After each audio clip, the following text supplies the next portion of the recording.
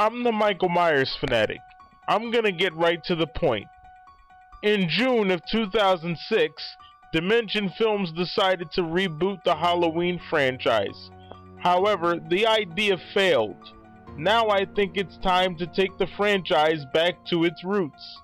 So if you want to support the cause, if you think it's time that we got back to the basics with Halloween, please sign my petition for Halloween 9. Recently we got news of something called a recalibration. Some people speculate that that may be in fact Halloween 9. But me, I'm not so sure. I think it might simply be another reboot, or it might be Halloween 3, without all the Rob Zombie elements attached to it. Please sign my petition for Halloween 9. I'm the Michael Myers fanatic, and as always, I approve this message.